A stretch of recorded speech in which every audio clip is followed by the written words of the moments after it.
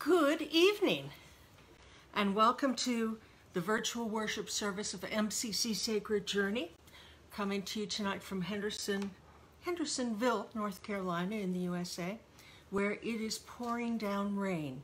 You might hear that in the background. I want to welcome all of you here tonight. I want to give thanks to my wife, Sherilyn Steckety, who's running the comments in the Facebook feed, and to our piano player and organist, Paul Wolf, who's with us through the miracle of technology.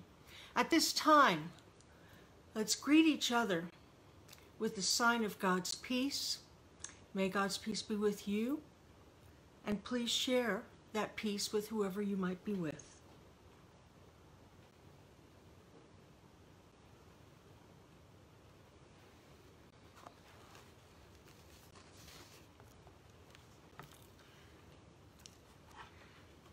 And now I invite you to rise in spirit and to rise in your body as you're able and willing. If you stand up and sing, you're going to feel better, I guarantee you. And let's sing 2 verses of As the Deer.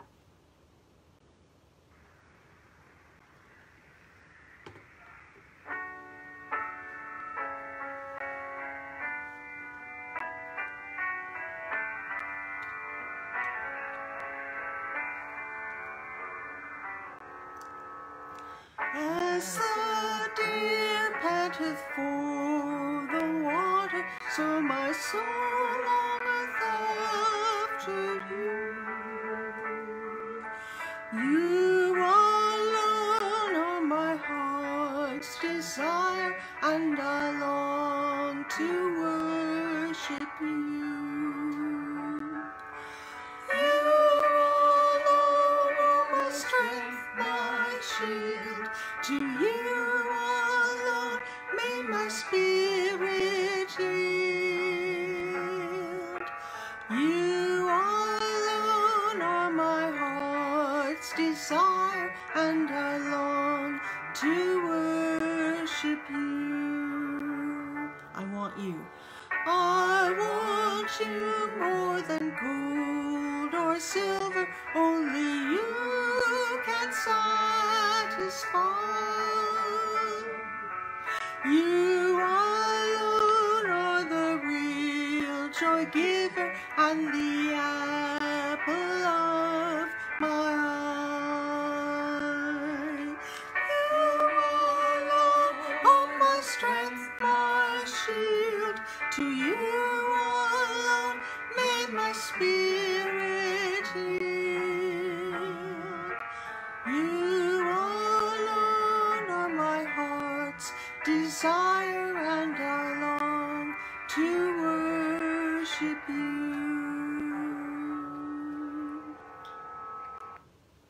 Amen.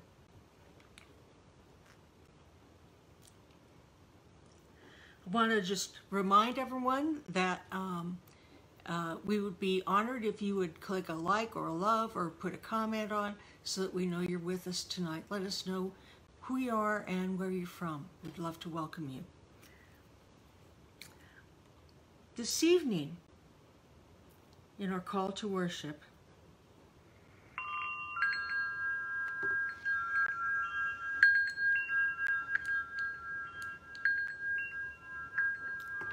theologian Wendy Farley says, "The difficulty and crisis of the world is overwhelming. It's virtually impossible to bear it without very deep resources." So our question tonight is, are you ready for a deeper well inside? Consider this.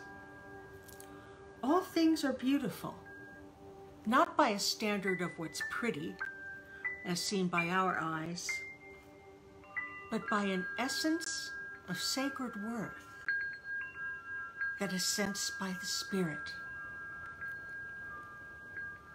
This is the root and heart of compassion and justice. Beauty is the threshold to divine goodness. and it's a door into radical compassion. Contemplation trains our spirits to see this deeper truth.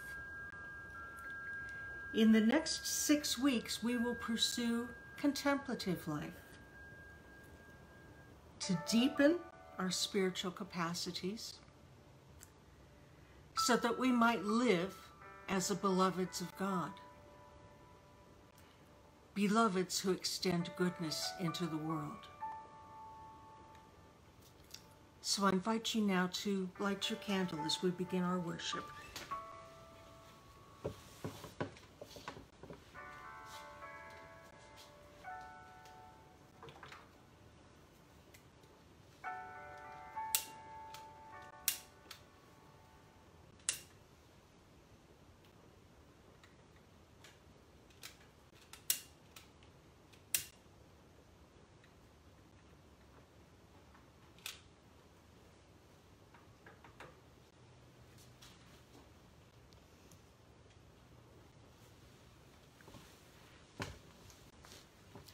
Let's pray.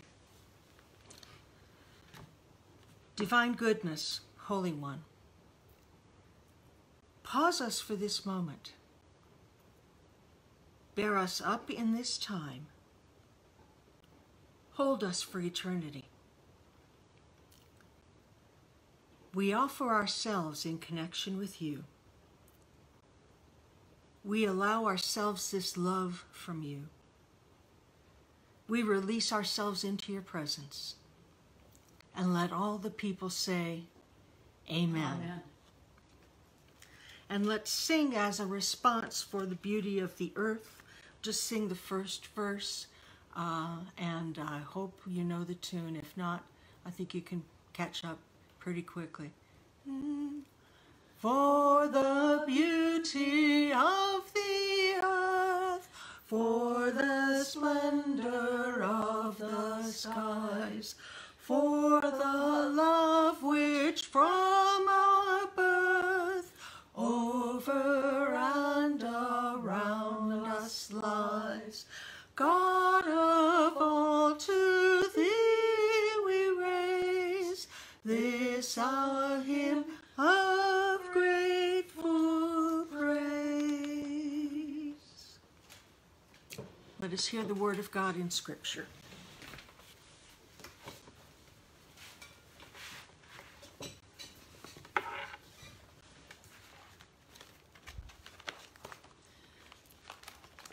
Our reading is from Ezekiel 31. Consider Assyria, a cedar of Lebanon, with fair branches and forest shade, and of great height, its top among the clouds. The waters nourished it, the deep made it grow tall, making its rivers flow around the place it was planted, sending forth its streams to all the trees of the field. So it towered high above all the trees of the field. Its boughs grew large and its branches long, and from abundant water in its shoots. All the birds of the air made their nests in its boughs. Under its branches, all the animals of the field gave birth to their young. And in its shade, all the nations lived. It was beautiful in its greatness, in the length of its branches, for its roots went down to abundant water.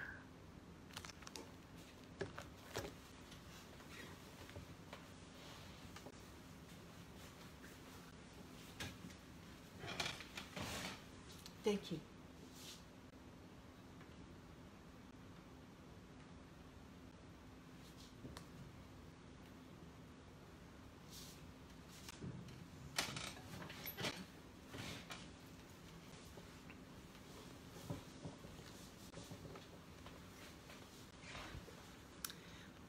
I'm going to move my flowers to sit in front of the candle for a bit. Because like everything else in the home of a pastor, sooner or later, it has now become a sermon illustration.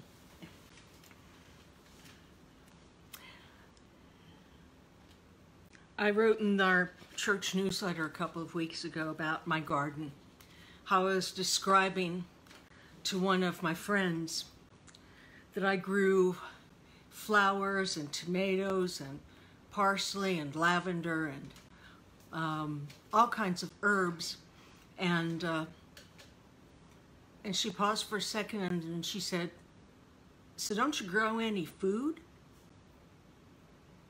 And I realized it's not a subsistence garden.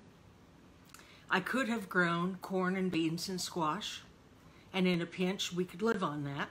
Amen. Now, when I choose things to grow, I choose them for beauty. Everything you see behind me in that bouquet came out of my yard. The lilies and the lavender I planted there on purpose. There's a daylily bud and some Spanish olive greenery foliage that I didn't put there on purpose. The usual expression for that is that they're weeds, but they're very good-looking plants that are growing someplace where I didn't want them. What's the point of beauty? What's the use of flowers and herbs? They can't feed our bodies to sustain our life, but they feed our souls, and that counts. And right now I'm guessing that a lot of us probably have souls that could use some feeding. So will you pray with me, please? Holy One, we thank you for this day. We thank you for the rain that nourishes the earth. We pray that the rain might fall softly and not cause damage or injury to anyone. We pray in this moment that the words of my mouth and the meditations of all of our hearts might be acceptable in your sight, that together we might discover your word and your wisdom for us this evening. Amen. Well, tomorrow will mark 3 weeks since the death of George Floyd in Minneapolis, Minnesota. And in the past 3 weeks, the news has been filled with the protests and the resignations and the arrests and the promises and the commitments and the energy for ending racism. That's all filled the last 3 weeks to where it feels like we might really be at a tipping point in terms of how African Americans are treated in this country. And then yesterday, we saw the news of the death of Rayshard Brooks, a man of African descent who fell asleep or passed out in his car. It's not clear which, doesn't matter. But he was sleeping in his car in the drive-through lane of a fast food restaurant. And the restaurant, thinking maybe he was in trouble, called the police. And an hour and a half later, he was dead, shot in the back by the police. And I don't know what was in his mind, and I don't know what was in the minds of those police officers, and we may never know.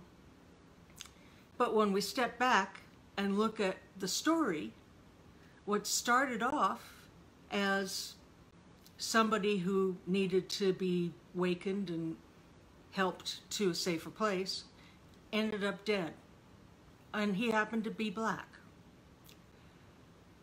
It is sickening to keep hearing stories like this. And we find ourselves asking, what does it take to end? Can I tell the truth? We're trying to end 4 centuries of a legacy that holds people of African descent to be disposable on one level or another. That's the harsh truth of it. And people of goodwill want to end that, and it doesn't seem to happen. I've talked about this issue in the last couple of weeks. I've talked about some of what it takes. It takes a change of heart and a new awareness on the part of white folks. It will take changes in our economic and social and religious and educational and political systems. But what I want to talk about today is part of what will be required in our souls, and that is spiritual strength. For living into, and sometimes struggling into, being the beloved community is hard. It's wicked hard.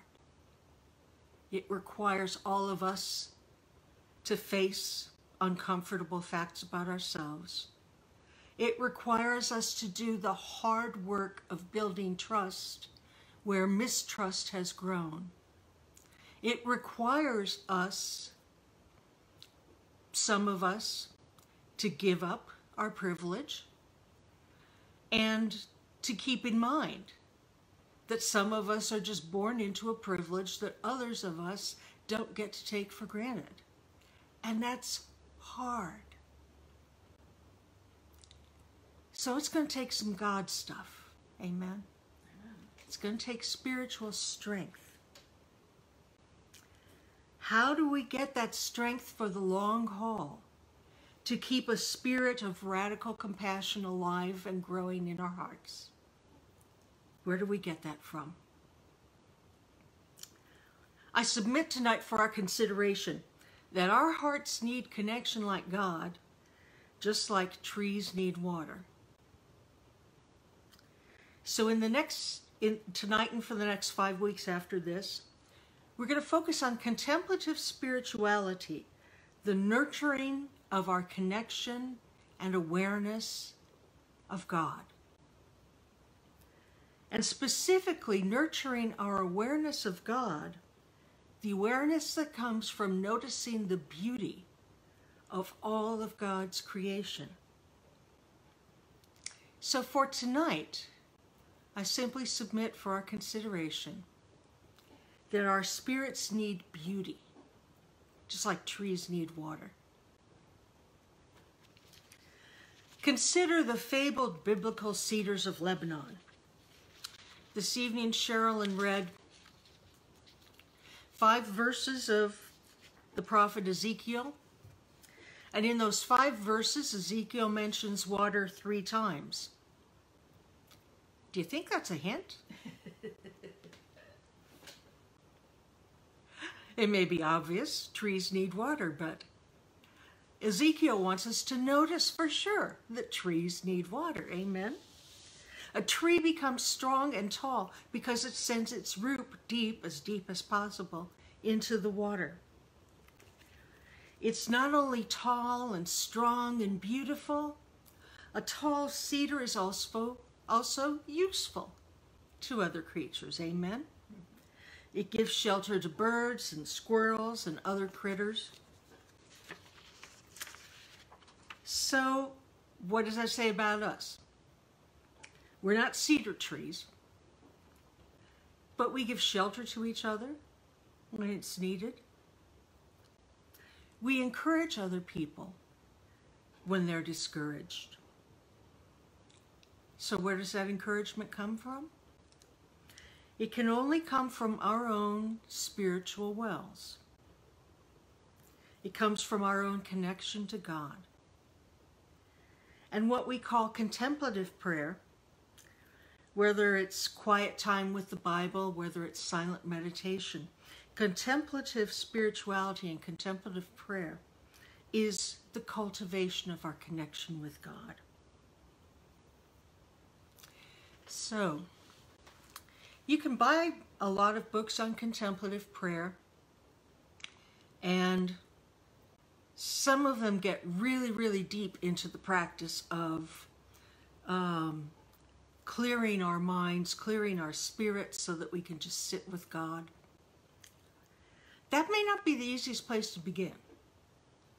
The point of contemplative spirituality is basically to get out of our own heads, to forget about ourselves, and to pay attention to God.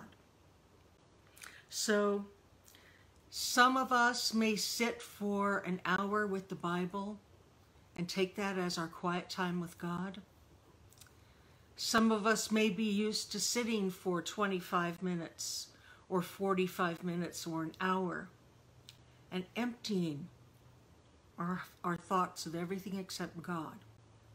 If you think that's easy to do, you haven't tried it.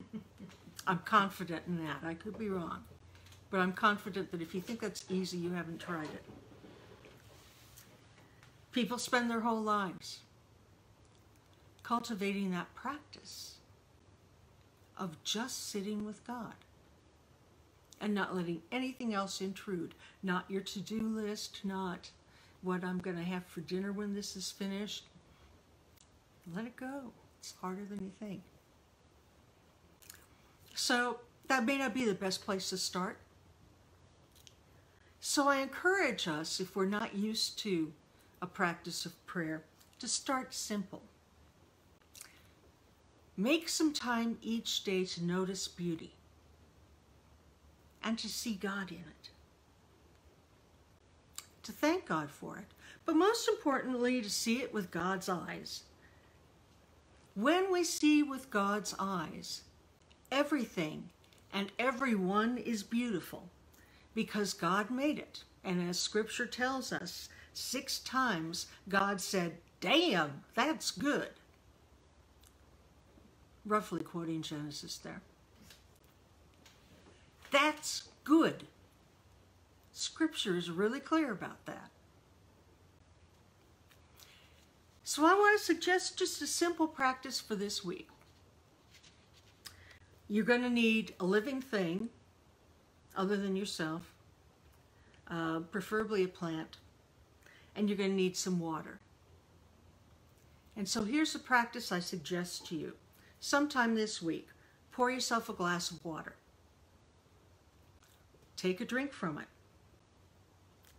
Notice how it tastes. Notice how refreshing it is. Then take the rest of that glass of water and water a plant. Congratulations! You will now have nurtured one living thing other than yourself. One beautiful, growing, living creature. And look for places where you can recognize beauty and feed that well of thanks to God and connection to God within your own spirit. There is beauty all around us, and there is beauty in us. Our assignment this week is to simply recognize that beauty and help it to flourish. Will you pray with me, please? Holy One, we thank you for all that you have made, for all whom you have made. And as we come tonight with grief for the brokenness of our world, we ask that you fill us with hope, that that brokenness can be healed, and that the world may become stronger in those broken places. Give us the hope, the strength to believe that all things are possible with you. Give us the depth of love that we can extend love to other people, and to keep trying, and to keep challenging ourselves to be more loving and more open. Because God, that's what we expect from you. And so we trust that you can help us to do the same with each other. We ask this in Jesus' name and all your many names. Amen. Amen.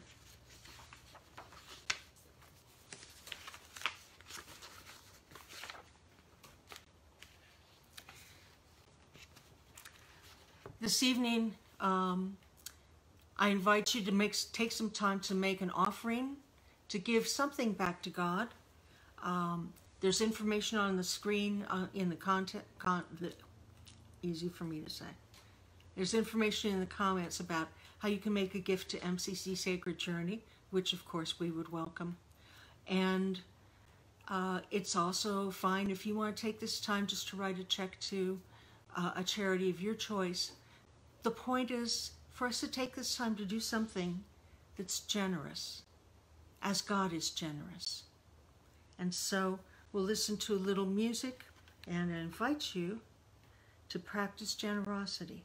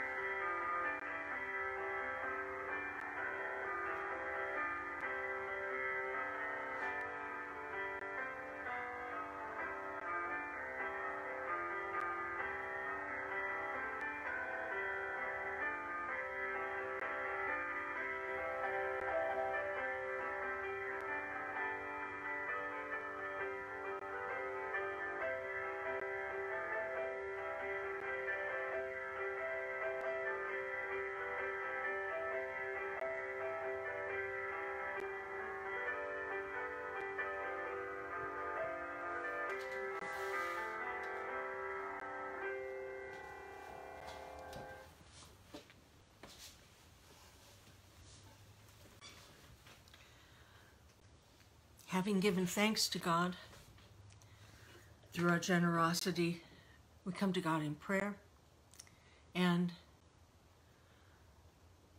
pray this evening for the family of Rayshard Brooks, for all those who are grieving, for all those who are afraid, for all those who are uncertain about their future, for all the people of Atlanta and the world. God, we pray that you would guide us, kick our butts as needed, and lead us to be the people that you've called us to be, a people who honor your beauty in each and every other person. We pray for our leaders that they might govern with wisdom. We pray for all those who are out of work, looking for work. We pray for Maura and for all those who are trying to get by in this time of difficulty. We pray for those who are ill. We pray for Priscilla. We pray for all those who are affected by COVID-19.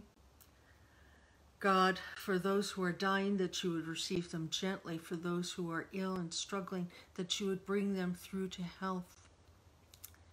And for caregivers and medical workers and first responders, that you would bless them and bless them richly. We pray for healing for Ginny as well, for the sprained wrist, God, that would heal soon. And we pause for the prayers that you wish to name, or the prayers that remain in the silence of our hearts.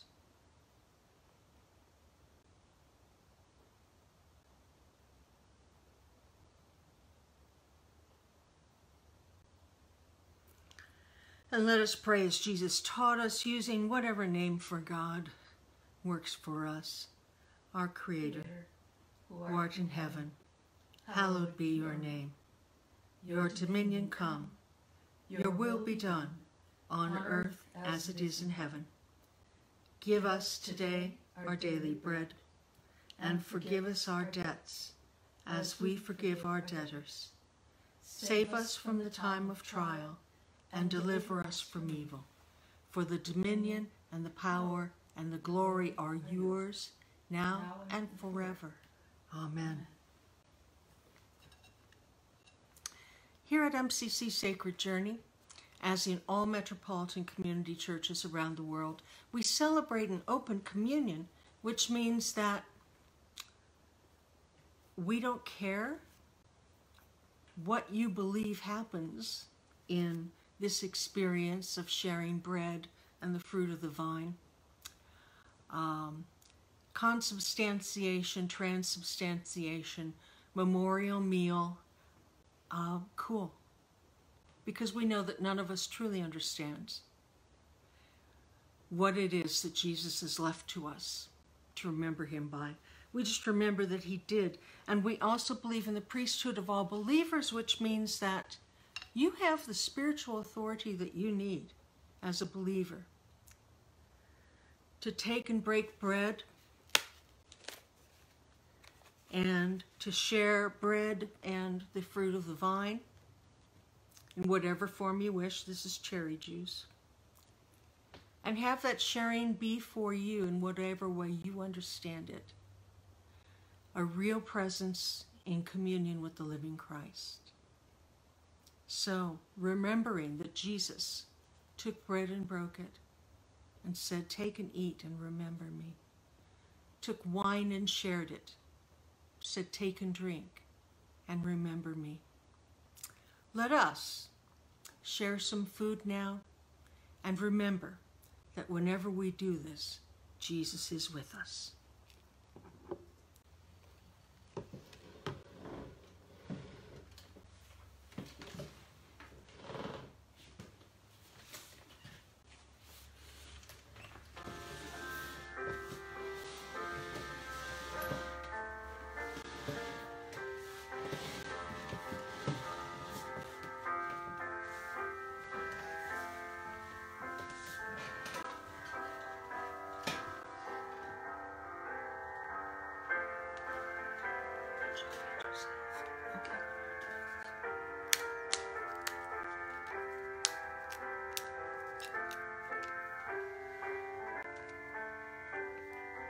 Life in the cup of salvation. So does.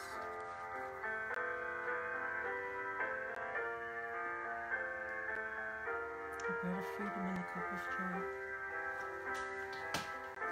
Thank you. Holy One, thank you for the gift of your Spirit. Thank you for the freedom that this bread and this cup gives to us.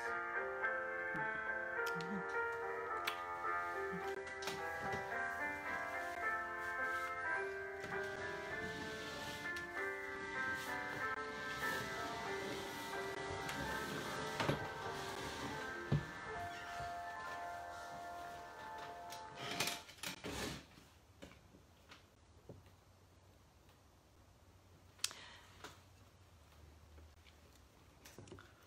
Our closing song is, "Shall We Gather at the River?" I invite you, again, to rise as you're able in body, mind, or spirit.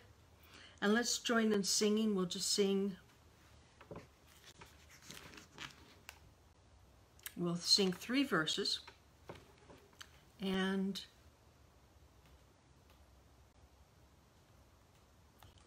here's the music.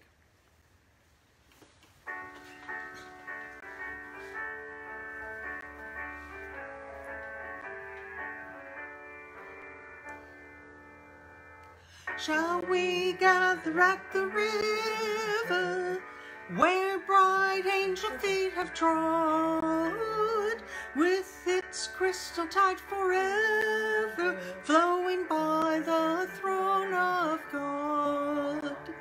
Yes, we'll gather at the river, the beautiful river, gather with the saints at the river that flows by the throne of God. On the margin of the river, washing up in silver spray, we will walk and worship ever all the happy golden day.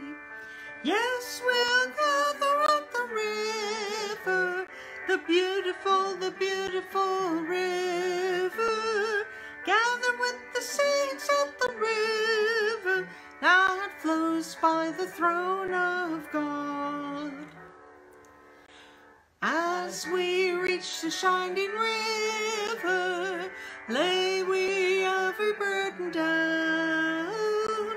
Grace our spirits will deliver and provide a robe and crown.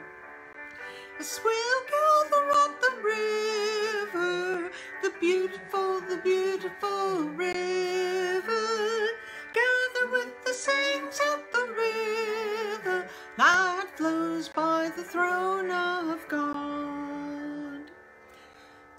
Soon we'll reach the shining river, soon our pilgrimage will cease, soon our happy hearts will quiver with the melody of peace. Yes, we'll gather at the river, the beautiful river, gather with the saints at the river that flows by the throne of God. So, let us pray.